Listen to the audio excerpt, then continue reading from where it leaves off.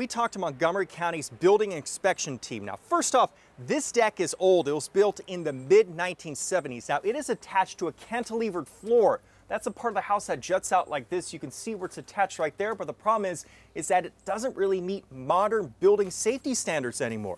So we asked those inspectors what people need to look for on their own decks. You want to look for dark stains, which would be indicating of water finding a route to that band board inside the home. Montgomery County Code doesn't have rules about how many people can be on a deck, but codes have changed. Take this deck, built in 2019. It's under new safety rules. We no longer allow just simply lag screws.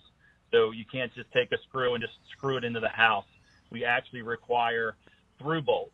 Now, the deck that collapsed in Germantown was around 33 years old, according to county inspectors.